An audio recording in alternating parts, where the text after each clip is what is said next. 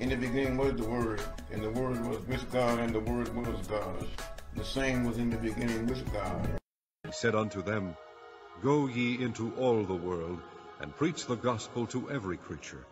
He that believeth and is baptized shall be saved, but he that believeth not shall be damned. And these signs shall follow them that believe. In my name shall they cast out devils, they shall speak with new tongues, they shall take up serpents, and if they drink any deadly thing, it shall not hurt them. They shall lay hands on the sick, and they shall recover.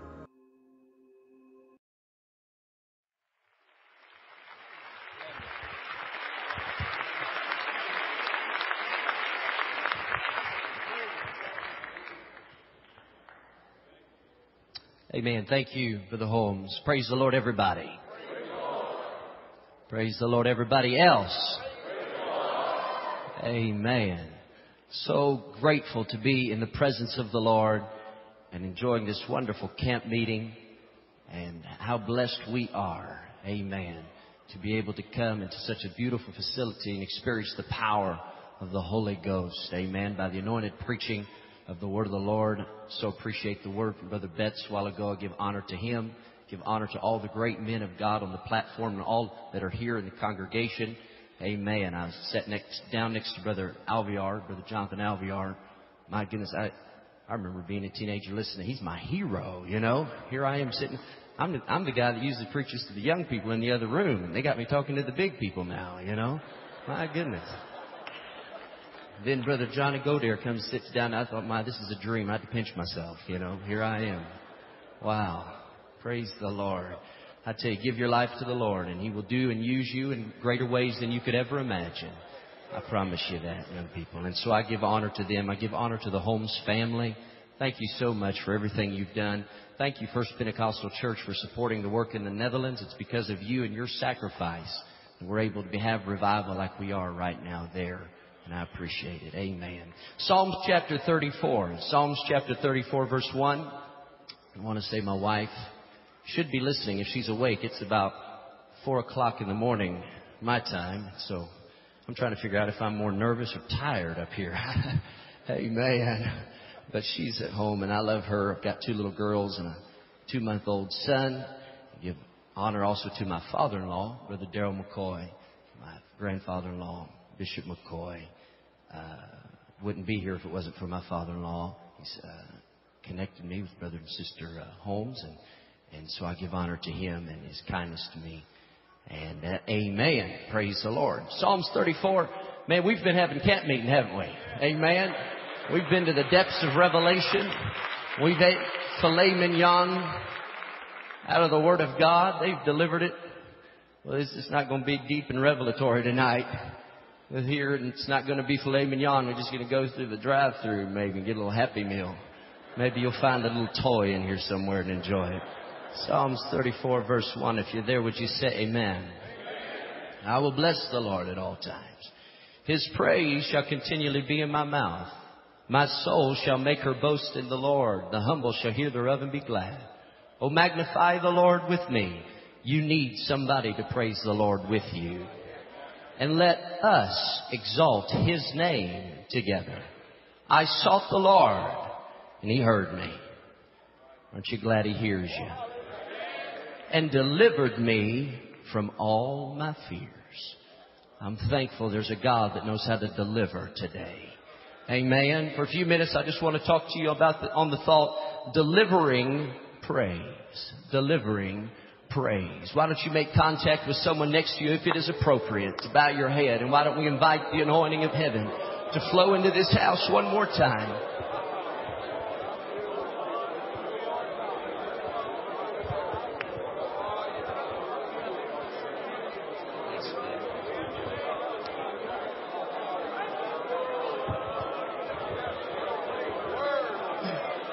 Heavenly Father, from the top of my head to the soles of my feet, anoint me, O Lord, to deliver the Word of God with confidence and boldness to the best of my ability. Lord, that it would be not the word of a man, but the divine Word of God for this moment in time. destined for this moment, Lord, that it would come to the hearts of every individual. And Lord, it would change and transform me. I don't want to go home having heard your word in the same manner in which I came. But Lord, let there be something in my life that changes. Set me free, Lord. Loose me, God, into a new realm of worship, into a new atmosphere of praise. In the wonderful name of Jesus. Hallelujah, hallelujah, hallelujah. Praise the Lord. Let's put our hands together one more time and give the Lord praise. Hallelujah, hallelujah, hallelujah.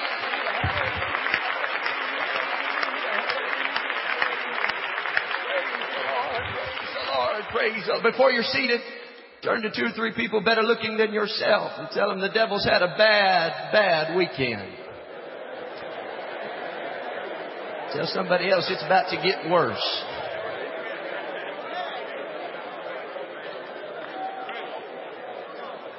Some of you might have to get out of your pew. Pretty good looking people here. Amen. You can be seated in the presence of the Lord. Some time ago, I was preaching a revival meeting in a small town in Texas, and we were having, we had a great revival. We were closing out on a Sunday night, and it had been just a wonderful, wonderful time. People had received the gift of the Holy Ghost, speaking in other tongues. They'd been baptized in the name of Jesus. And so it was just like a celebration Sunday night. There were people running the aisles. They were dancing and shouting and rolling on the floor, hooping, hollering. Some were crying and hands were raised. And we were just having a normal apostolic Sunday night service. Everybody's looking for the supernatural, and the word's not even in the Bible. It's just normal that the lame walk, that the dumb, talk, that the blind see. It's just normal that if you're bound up, you can be set free. In an apostolic, it's just natural. It's just the way it is. So we were just having normal church, just natural. You know, things wonderful were happening in the house. And I was, from my vantage point, sometimes it's an advantage, sometimes it's a disadvantage to sit up on the platform. Because you get to see all the wonderful people. And boy, most of the time, like tonight, it's a blast. People raising their hands and shouting. And so that night it was wonderful. I was watching, having a great time, worshiping the Lord with them. When I watched as a man came in. He was probably a little younger than myself, but not much. And he sat down, probably halfway back. And just as he sat down, a sister blew by him in the fast lane, and another one started screaming and dancing in the aisle, and he took his seat very quickly and grabbed the pew in front of him, and his knuckles turned white with fear. His eyes became the size of wagon wheels as he just shook all over. And being the kind, cuddly little individual that I am, you know, us missionary tall guys were friendly. I wanted him to feel at home. So I went back to him and I shook his hand, introduced myself. I said, "Hey, I'm Matthew. What's your name? Blah, blah." I said, "I'm glad you're here." I said, "What do you think about this? Isn't this great?"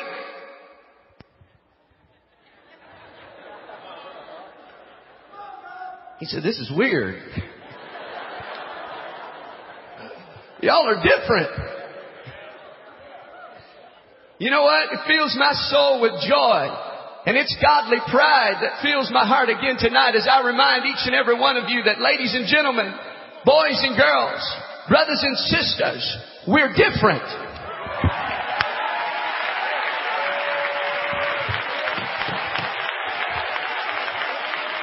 I said we're different. We are different. We stand when others bow. We fight when others surrender. We buy and refuse to sell. We preach with power and passion. We separate when others integrate. When others seek the new, we ask for the old paths. Brothers and sisters, we're not another name brand of the same thing you can get down the street. We're the church of the living God, and we're different. Oh, come on, somebody, aren't you glad you're part of the church of the living God?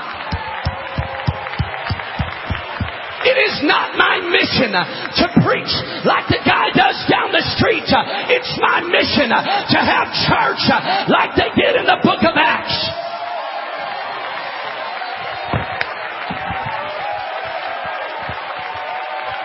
Come on.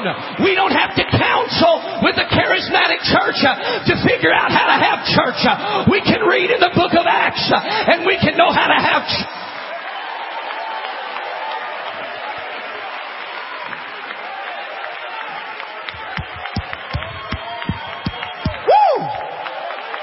We're different. Let's stay different. Let's not study how they have church, because then we're going to be like them. Baby, I don't want to be like them. I want to be like we are. I like it the way it is.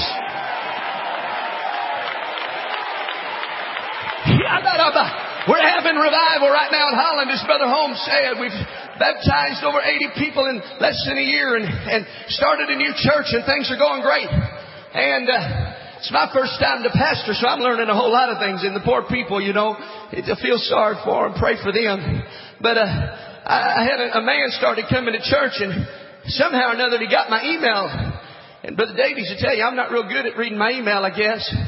But I got this guy's email. I wish I'd have missed this one. Telling me about how bad the church was. You know, the sound was too loud and we were too wild and we were too crazy, and it made him uncomfortable how we did this and how we did that. He said, and at the church where I came from, it was a big old fancy church down the street. He said at that church, they had the decimal level at so much, and at that church, they didn't allow the screaming, and at that church, it was like, you know, it was a big long email. Finally, I got to the end. And I was so tired and everything, I just emailed back and said, I'm not striving to be like that church. I'm striving to be like the church in the book of Acts. Period. I'm striving to have an apostolic movement. And if it worked down the street, stay down the street. But if you need deliverance, you can go ahead and come in. And it might be a little louder and it might be a little wilder, but it works. We're different. So if our preaching is different, and if our talk is different, and if our dress is different, why should we make an excuse for our praise? I said, why should we make an excuse for our praise being different? When it comes to praise, let's not conform to a standard set by some celebrity worship leader. The Bible says that He inhabits the praises of His people. Our praise should not be an imitation, but it should be the creation of a habitation. Lord, let my praise build you a dwelling place. Lord, in my praise you can live. In my praise you can abide. Come on, perhaps the reason God isn't very big in your life is you haven't given Him a very big house. But I dare say if you do a remodeling project and bust out a wall and add on an addition and let God be bigger in your life than He's ever been before, you'd start seeing greater things than you've ever seen before. You ought to give God a big praise. I said you ought to give Him a big praise.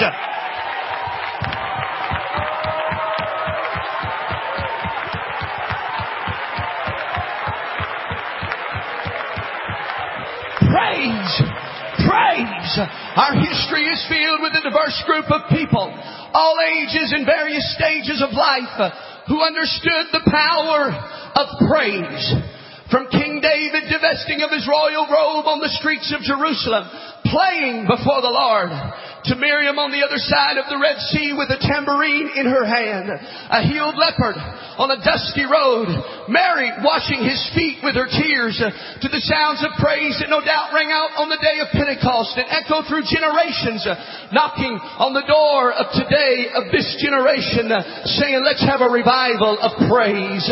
You know, Brother Betts mentioned the sawdust brush harbors, and I too was not a part of them, but have heard the stories of recent generations praising the Lord on sawdust floors of brush harbors, and how they used to praise all night long. They would roll in the floor. They would, come on, I've heard about all of it. I have heard about how crazy it used to get. However, we have progressed in Pentecost, and I see less and less of demonstrative, crazy praise. We now are praise professionals.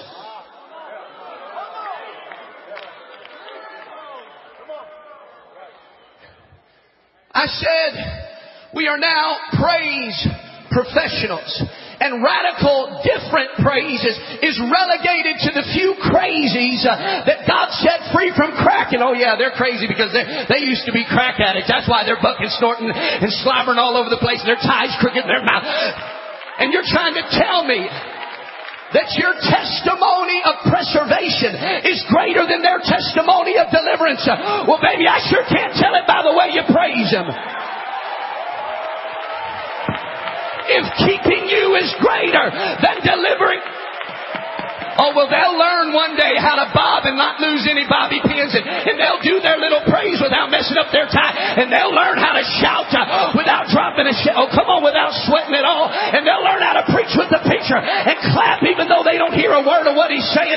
They'll figure it out. You're a praise professional. You know exactly how to clap, exactly how to bounce, so you'll leave looking the same exact way. But what we need, ladies and gentlemen, brothers and sisters, is we need a revival of praise. Hallelujah. Let me tell you, I preach a lot of youth meetings. And you know, youth revival this, youth revival this, youth camp. They just call it youth so that... I guess since I'm so young, you know, amen. I enjoy it. Thanks for letting me preach all the youth things. I enjoy it a lot. But you know something that's kind of, I've noticed something that we do in our churches. We place the young people and the children on the front 2 rows. And that's good. And then we expect them to lead us into praise. All the young people sure aren't praising anymore. I remember back when I was a young person, I used to really praise Him. I don't believe, this is my turn to talk now at the big people's church. I don't believe it's the responsibility of children to leave the home. I'm not getting the young people off the hook. Trust me, I'm hard on them. But let me tell you something. When the children of Israel, when the children of Israel were being led out of captivity, the Passover, you know the story of the Passover. They had to kill a lamb. And they had to take the blood from the lamb and put it on the doorpost and on the lintel. And if they failed to comply, what were the results? Death. Death to the firstborn child. As I read the text some time ago, I closed my eyes and I saw, in my mind's eye, I watched a little boy with a lamb in one hand and a knife in the other, going up to Daddy, saying, Daddy, we got to kill this lamb, because if we don't kill him, I'm going to die. But I don't know how to kill a lamb.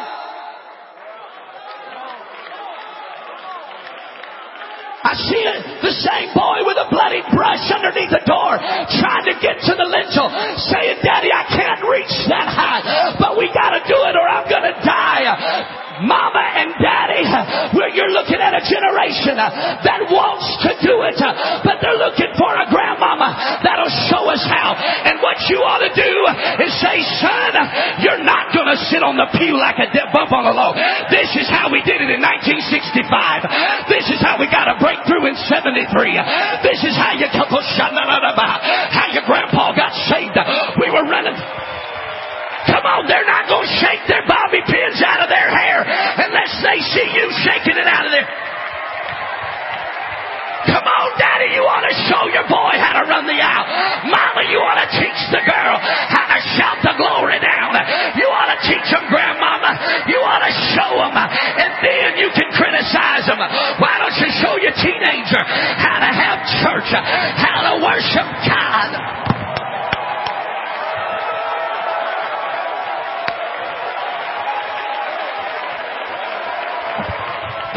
we did it in the brush arbor. This is how we did it on the dirt floor. This is how you do it. Let's have a revival. Let's have a revival of praise.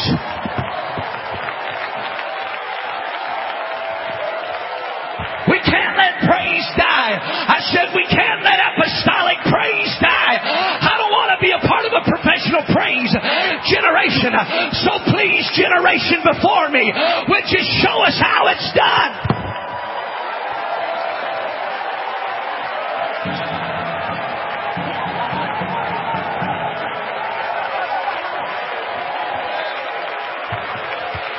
Preach like you preach. I'll sing like you sing. I'll dance like you dance. I'll do what you do.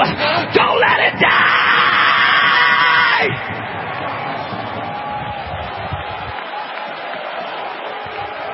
Oh!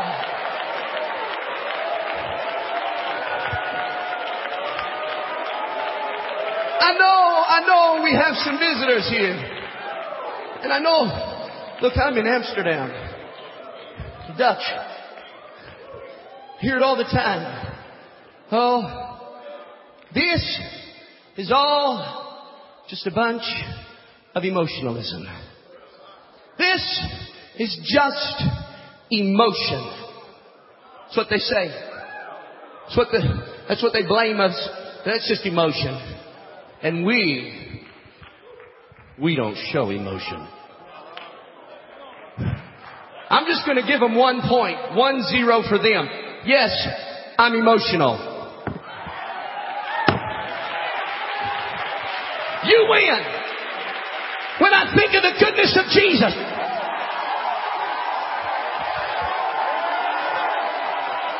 And all that He has done for me. I'm trying to hold it back.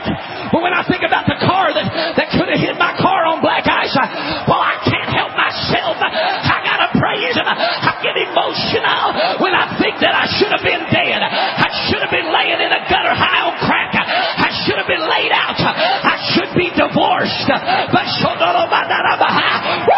sorry. I don't know how you're gonna praise Him, but I can't sit still.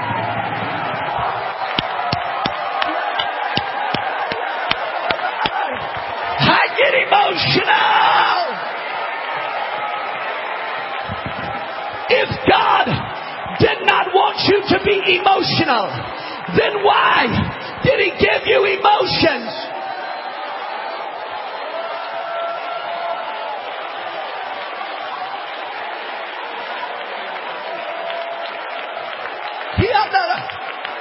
Praise is the result of emotion. We don't praise to attain an emotional condition. We praise out of emotion. The emotions evoked by Scripture are there for a purpose. There is nothing more emotional than the cross. And it should stir an emotion of love within us. When a quarterback scores a winning touchdown for a football team, there is an emotional response. Some stand, some clap, some run, some dance, some scream, some cry, but they respond emotionally. I ask you, did God give you the desire to respond emotionally to pour out on a quarterback star? Did He give you the desire for emotional response to pour it out on a Hollywood celebrity? Did He give you emotions so that you could bestow them upon a soap opera series? No. You were created to be emotional so that you can bear fruit of the emotion. The emotion will bear fruit. For the emotion of love bears the fruit of obedience. For this is the love of God, that we keep His commandments. And the emotion of hope bears the fruit of patience. And the emotion of sorrow bears the fruit of repentance. And the emotion of fear bears the fruit of departing from evil. And the emotion of joy bears the fruit of sacrifice. And so you ought to keep your emotions on guard. The attack is on against your emotions. I hear it all the time. I'm so emotionally drained. It's easy to tell when you're preaching to a worldly church because it is an emotionless church. Because all week long their emotions have been cast out on the things of the world. They've been pouring all of their emotions into the latest Hollywood celebrity gossip. Or all their emotions is caught up in a soap series. Or all their emotions is caught up in a sports game. Or all their emotions are caught up in some frivolous relationship, young people, that ain't ever going to even work out. You don't have to be calling each other baby and honey when you're only 15 years old. It ain't going to work out. Don't put all your emotions in some frivolous thing that ain't ever going to breed any results. Then they come to church and they sit on the back row and they're so emotionally drained. You ought to guard your emotion. You ought to bottle up all your emotion so that when you come into the house of the Lord, you've got it all stored up so that He can stir sorrow in you that leads you to repentance, so that He can stir an emotion of joy that leads you to a sacrifice of praise, so that He can stir emotion of fear that will cause you to depart from evil. You ought to bottle up those emotions and say, God, I brought them. How are you going to use them? What will be the fruit of this emotion?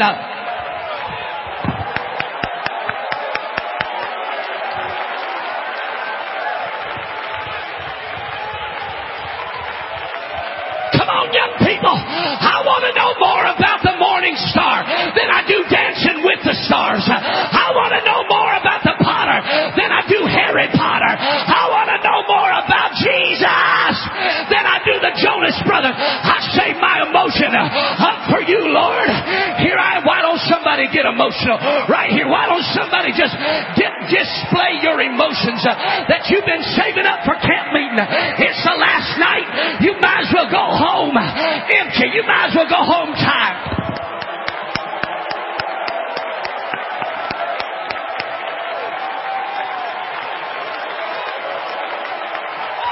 No, I said, come on, get emotional.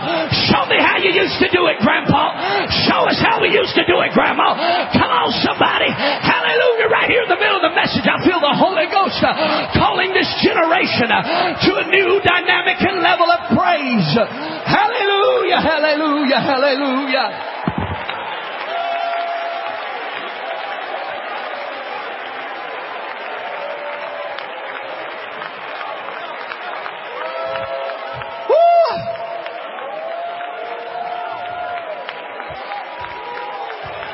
Remember your purpose. You were made to praise Him. This people have I formed for myself that they should show forth my praise. King James Version uses, I'm almost done, the word praise 277 times. There's 7 Hebrew words that are synonymous with the word praise. The first one is yada. This is a demonstration of our love and submission to the Lord by the raising of hands in total submission and devotion. Raising your hands to God is praise. Baruch means to bow, to be completely overwhelmed by His majesty and bow at His feet in submission and honor to the Lord. Bowing in the presence of the Lord is praise. Then there's Zamar. It's playing an instrument. Don't let anybody tell you can't have instruments in the church house. It glorifies the Lord. Hello, this means to rave and to boast of the wonders of the Lord through excitement in dance. It's all right to dance in the church house. He was running and leaping and praising the Lord. Shabbat. It means to praise that's given to the Lord in the form of a shout. Why don't somebody Shabbat the Lord? That's praise. That's praise. That's praise. Hey! Woo! Tadal is a sacrifice of thanksgiving. This is a praise that is given even when you don't feel like praising Him. When you go home and you're no longer at Tuesday night of camp meeting in Little Rock, Arkansas, and it's Sunday morning preacher, and there's only 25 people out there, you can still praise the Lord. And then, I have a lot of notes, but let me quickly get to the end. I feel the Holy Ghost. God's about to deliver somebody in a praise session. I believe God's birthing a revival and a renewed desire to praise the Lord like never before in this house. To heal, to shine, to make a show, to boast, to be foolish, to rave, to celebrate, to stultify, which means to cause to appear. To cause to appear. Doesn't mean you are. It just causes the appearance of foolishness. Absurd. Absurdly illogical. This is crazy praise. This is praise that doesn't make sense. This is praise that will get you deliverance. Quickly turn to the 21st chapter of 1 Samuel. Someone turn there for me quickly. The 21st chapter of 1 Samuel. Here we find David who is fleeing for his life in fear of Saul. He is fleeing there in fear. I'll just read it quickly. And David arose and fled that day for fear of Saul. And he went to Achish, the king of Gath. And the servants of Achish said unto him, Is not this David the king of the land? Did not they sing one to another of him in dances, saying, Saul has slain his thousands, and David his 10,000s. And David laid up these words in his heart, and he was sore afraid. Anybody ever been afraid? He was scared of Achish, the king of Gath. And he changed his behavior before them and feigned himself mad in their hands and scribbled on the doors of the gates, and let spittle fall down upon his beard. Then said Achish unto his servants, Lo, come on, I need some help. I need a crazy man. Who's crazy? Which one of you's crazy? I need a crazy. Give me this one right here with the bow tie. He got down on the ground. Get down. You're David. You're scared. Now you got to be scared. You're probably a little scared looking out there, huh? Get down. You start scribbling on the ground. Start scribbling. Start pounding the ground. Start feigning yourself mad. No, you can do better than that. You got to convince me that you're crazy. No, you're not. Come on, convince me you're crazy. Lose your mind. He's losing his mind. There it is. He said unto Achish, Have I need for a crazy man? This guy has lost his mind.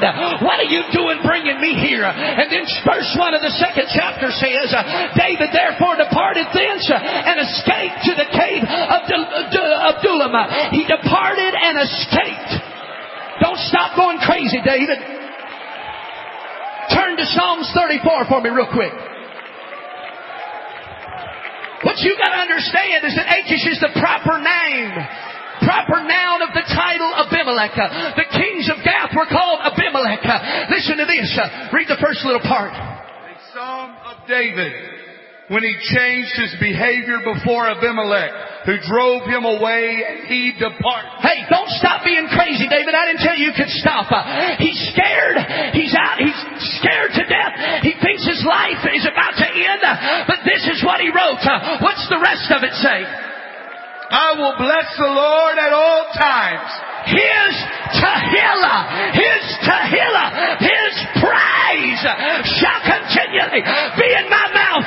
My soul shall make her boast in thee, Lord. The humble will hear. It takes humility to be a worshiper. We'll hear thereof and be glad. Oh, magnify the Lord with me. Let us exalt his name together. I sought the Lord, and he heard me and delivered me out of all my fears. Let me tell you something. The world thinks we're crazy, but really we just need to be free. I said the world thinks we're crazy, but we just want to break the strongholds in Little Rock and break the stronghold in Amsterdam. You know how we're going to have deliverance is when we rediscover the power of apostolic praise. Woo! All over this house. I would to God that right now I could have a daddy get with his son and you begin to dance in the Holy Ghost. I wish I could get a mama with a granddaughter. I wish I could get a mother with a child and you begin to praise the Lord like you need deliverance in your home, like you need deliverance in your city, like you need a breakthrough like never before. You ought to praise the Lord. Come on, Little Rock. It's the last night. You might as well have a breakthrough right now. You might as well have a breakthrough right now. Come on. Don't be looking around to see else is going to do. Don't be waiting on a drum. Don't be waiting on a guitar. But let your praise bring you out.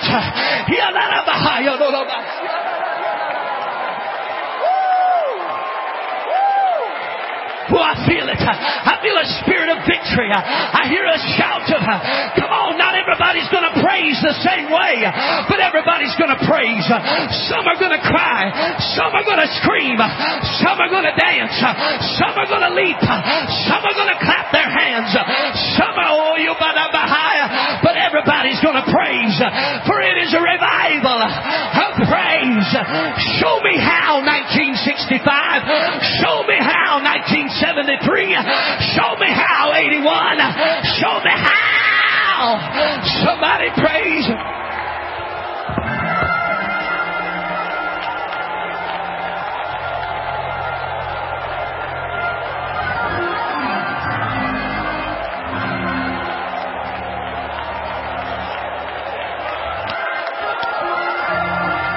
We're going to leave this camp meeting dancing. We're going to leave this camp meeting dancing and shouting and praising God for all the wondrous things that He has done. I'm going to go back to Holland with a breakthrough in my life because we praised Him. That's it, all over the house. There's not enough room at the front, up in the balcony. I want you to be praising Him. Come on. This is not an invitation. This is the creation of a habitation. This is not a show. This is a display of our love for Jesus all over the house.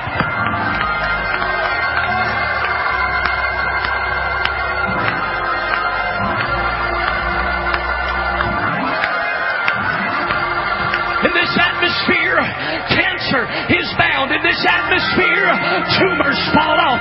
In this kind of atmosphere, chains are broken.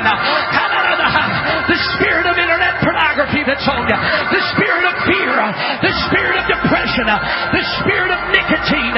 Come on, you've been going behind your wife's back, looking at all kinds of trash. But let me tell you something. God can deliver you right now in the name of Jesus. That's it. Somebody shout with Brother Kenya right here for revival in Africa. Somebody shout for revival in South America. Somebody ought to praise Him for revival in Europe. Somebody, this is a converging of the church that is going to emerge victoriously, overcomers.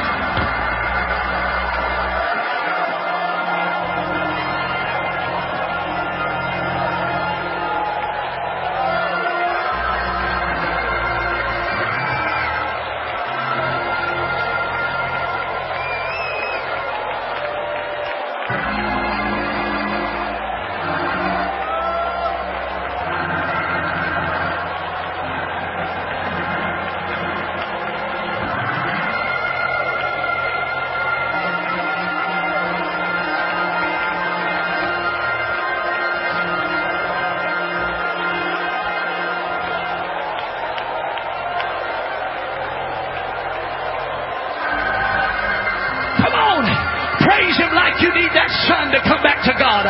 Praise Him like your daughter's coming back. You know, some of you looking around, you don't know what to do because it's been too long since you did it. Why don't you just close your eyes and forget where you are and begin to praise Him like you want to? Hallelujah.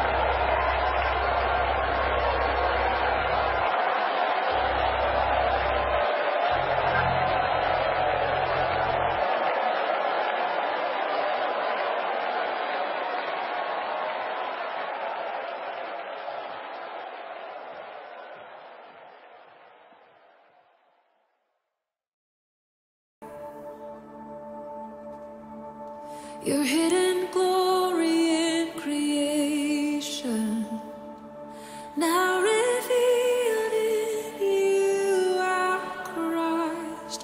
What a beautiful name it is. What a beautiful name it is. You sing.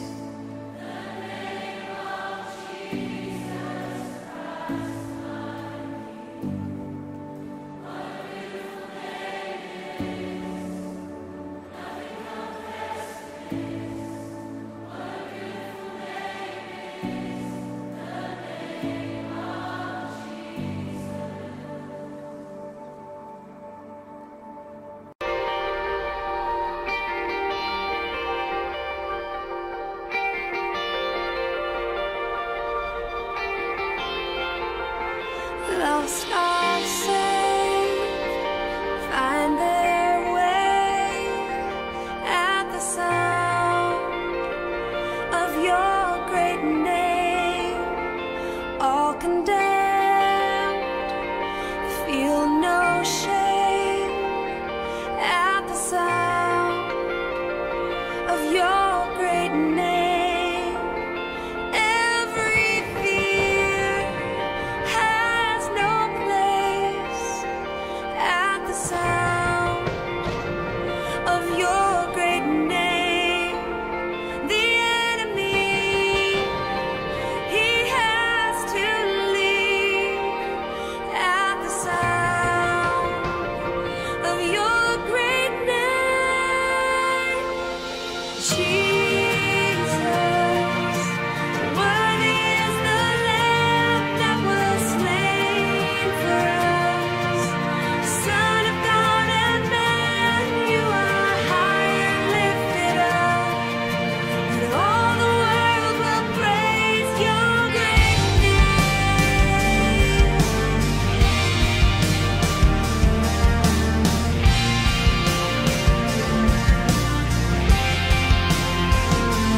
All the weak find their strength at the sound of your great name. Hungry souls receive grace at the sound of your great name. The fatherless, they find their rest at the sound of your great name. Sick are healed and the dead are raised at the sound of your great name. Jesus. The greatest one of all. Lift up our eyes, see the King has come. Light of the world, reaching out for us. There is no other name. There is no other name. Jesus Christ our God. Oh, seated on high, the undefeated one. Mountains bow down as we lift him up. There is no other name. There is no other name. Jesus Christ our God. Oh, find hope when all the world seems lost. Behold the triumph of the cross. His power has trampled death and grave. The books were opened, and another book was opened, which is the book of life. And the dead were judged out of those things which were written in the books, according to their works. And the sea gave up the dead which were in it, and death and hell delivered up the dead which were in them. And they were judged every man according to their works. And death and hell were cast into the lake of fire. This is the second death. And whosoever was not found written in the book of life was cast into the lake of fire.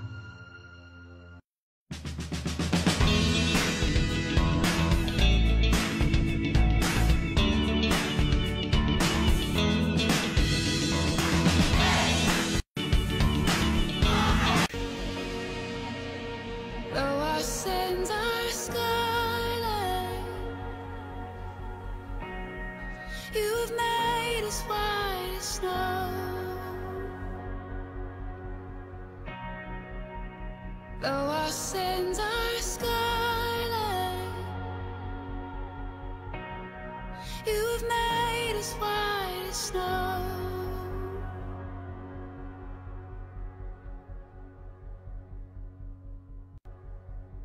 When they heard this, they were pierced to the heart, and said to Peter and the rest of the apostles, "Brothers, what should we do?" Peter replied, "Repent and be baptized, each of you, in the name of Jesus Christ for the forgiveness of your sins.